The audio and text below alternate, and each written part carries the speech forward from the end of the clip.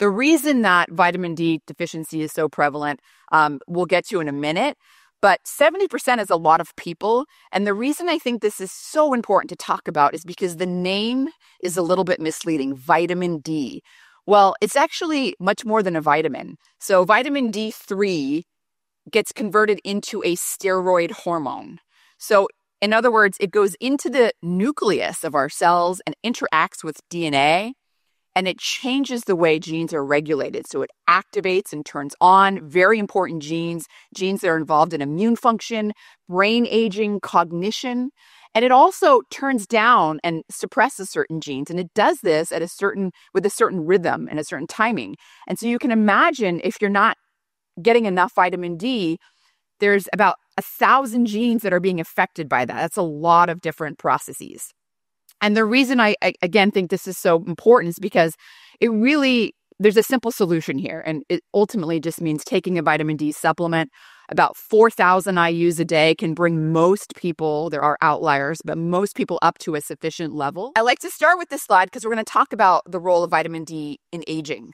And if you look at the mice, yes, these are mice and we are not mice. And there's a big difference between us and mice. But it does really highlight, the role of vitamin D in the aging process. So on the top panel here, the mouse on the left is a vitamin D receptor knockout mouse. That means that vitamin D can't act on its receptor because there's no vitamin D receptor there. And therefore, it's like being vitamin D deficient. The mouse on the right is a wild type mouse. On the bottom panel, those are the same rodents 4 months later. I mean, the vitamin D receptor knockout mouse is like an accelerated model for aging. The skin starts to wrinkle, the hair fell out, its bones get brittle, it starts to get organ dysfunction. So it's accelerating the aging process, even in rodents. And for us, I mean, if you think about vitamin D being a hormone, activating over 5% of the protein encoding human genome, that's a large percentage of, important physiological processes that are not working optimally. And it's a really simple solution, right? We know that vitamin D3 also plays a role in the way humans age and disease risk. And so there's many, many, many studies, countless studies out there finding an association between low vitamin D levels and increased all-cause mortality risk, increased cancer mortality risk, increased disease risk, essentially. And one might say, well, that's an association. People that are vitamin D deficient are just overall not healthy. Maybe they're not going outside and exercising as much, right? You can find all these reasons why you might say, that's probably not causation, right?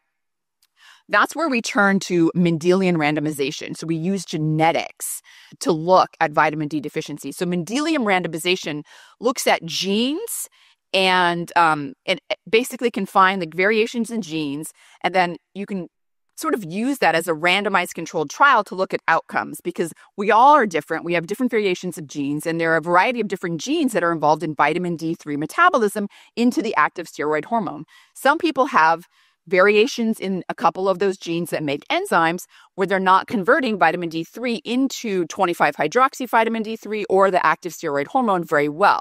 And so you can say, okay, I'm going to look at those people with those genes, and then I'm going to look at their mortality rate. It turns out if you look at genetically low vitamin D levels with actually not even having to look at their vitamin D levels, we know those people have low vitamin D from other studies. They have the genes that make them have genetically low vitamin D. They do have an increased all-cause mortality risk. They have an increased cancer mortality risk, and they have an increased respiratory mortality risk compared to people without those different variations in those vitamin D related enzymes. So I think that's more causal evidence, and it really just goes hand in hand with the observational data, giving you more of a totality of evidence to say, hey, vitamin D sufficiency is important for reducing disease risk and for reducing all-cause mortality. We also know from this is just one study I'm showing you here, but there's also other studies that have repeated this and confirmed this finding where people who are vitamin D deficient, in this case, they were overweight and obese African Americans. African Americans oftentimes the most vitamin D deficient, particularly if they're living in a place in a more northern latitude, because they do have a natural sunscreen, which is called melanin. And so if they're not, in fact, there's a study out of the University of Chicago, this was published in 2009, it found that African Americans have to spend almost between 6 to 10 times longer in the sun to make the same amount of vitamin D3 subcutaneously in their skin as Caucasians. And that is because they have a natural sunscreen. So this study found that these African Americans that were overweight and obese, if they supplemented them with 4,000 IUs a day for a few weeks, and then measured their epigenetic age. So epigenetic aging is another way to kind of look at your biological age. There's certain epigenetic factors, methylation patterns that occur with age, and scientists can just look at those methylation patterns and they can identify, how old you are, either chronologically or sometimes people are so healthy they look biologically younger than their chronological age, or you'll find that they look older. In this case, the people that were vitamin D deficient looked older, and after their 4,000 IUs of supplementation, it reversed their epigenetic aging by almost 2 years. So in other words, not being vitamin D deficient, just making sure you correct that deficiency really has a profound effect on your DNA epigenetic aging. So I think that's also really important to keep in mind. I also mentioned this is not the only study that's shown that. Vitamin D also plays a very important role in cognitive aging as well. So, 5% of the protein encoding in human genome, many of these genes are involved in cognition, neurotransmitter synthesis. Klotho, you may have heard of Klotho. So Klotho is a very important gene for cognition. There are studies showing that people that have variations of Klotho that make it more active are protected against Alzheimer's disease and dementia. They also are smarter for some reason. So it plays a role in cognition. Vitamin D deficiency is associated with dementia risk. Again, observational data, correlation, many, many, many studies out there. When we look at the genetic studies, so just the observational studies alone where you're actually measuring vitamin D deficiency, it increases dementia risk by 80%. When you turn to the genetic studies to confirm, are we really looking at causation here? You see that risk is about 50%, 54%, which is still pretty strong. If you're vitamin D deficient and that's increasing your dementia risk by, 54%, and all you have to do is take a vitamin D3 supplement to correct that deficiency, sounds like a pretty good bang for your buck, right? And then we also have data.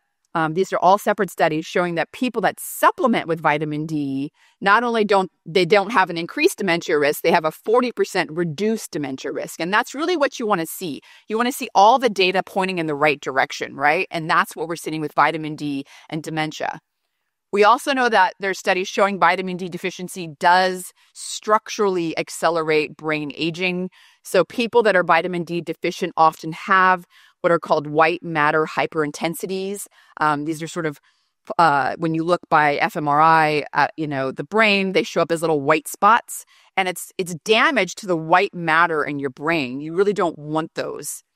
There's studies showing that for every 10 nanomole per liter increase in serum vitamin D levels, there's a decrease in these white matter hyperintensities. So that's also pretty strong data because it's a dose-dependent effect that you're seeing. And there's even more strong evidence when we look at actual randomized controlled trials. So there have been 2 large trials done with people either with mild cognitive decline or actually Alzheimer's disease. In both cases, they were given a pretty low dose, to be honest, of vitamin D3. It was about almost 1,000 IUs, is 900 IUs of vitamin D3. These individuals were obviously older adults, probably severely deficient in vitamin D. In the Alzheimer's disease trial, so these patients were given either the 800 IUs of vitamin D3 or a placebo for a year, and the vitamin D3 improved cognition in the individuals given it, and also lowered markers of amyloid beta. So amyloid beta is, part of the disease pathology of Alzheimer's disease. So it lowered and improved biomarkers of Alzheimer's disease, including amyloid beta. In the mild cognitive decline trial, something similar was found. It was also a year long, and patients were given either the 800 IUs of vitamin D3 or they were given placebo. And those individuals also improved their cognition after given vitamin D for a year. So it's pretty strong evidence that not only is vitamin D3 important for preventing Alzheimer's disease, but if you already have it, making sure you're avoiding deficiency also helps because it's improving cognition and lowering some of these markers of Alzheimer's disease. There's a variety of mechanisms by which vitamin D3, is improving cognition. As I mentioned, lots of genes going on, but it is known to play a role in clearing amyloid beta, immune function as well. That, neuroinflammation plays a big role in dementia and Alzheimer's disease. And vitamin D is very important for inflammation control and sort of preventing some of that, inflammaging effects that happen as we age. And also I mentioned, plays a role in neurotransmitter synthesis, neuroplasticity, as well as supporting mitochondrial health. So a lot of different mechanisms here that people can dive into. Ultimately, at the end of the day, it all comes down to you have to get your vitamin D levels measured, 25-hydroxy vitamin D, that's the stable circulating form. You can do it anywhere, any clinician. You can do online tests now and they'll send you a kit. I mean, it's so easy to do. It's pretty cheap. And that's the best way to know what your vitamin D levels are, even after you supplement, to make sure you're getting the right dose. I mentioned 20 nanograms per milliliter or less is deficient. If you're between, 21 and 30, then you're considered to be, 21 and 29, you're considered to be inadequate. So if you're below 30, that's still inadequate. You really want to be above 30. And ideally, you want to be like 40 to 60 or even to 80 nanograms per milliliter, because many studies show those are the blood levels associated with the lowest all-cause mortality. There's about 30 different studies that have been done and a meta-analysis over the course of the 30 years or so showing that between 40 to 60 to 80 nanograms per milliliter is a really good spot to be. And 4,000 IUs a day will get you there. So that's, again, the simple solution, vitamin D supplement.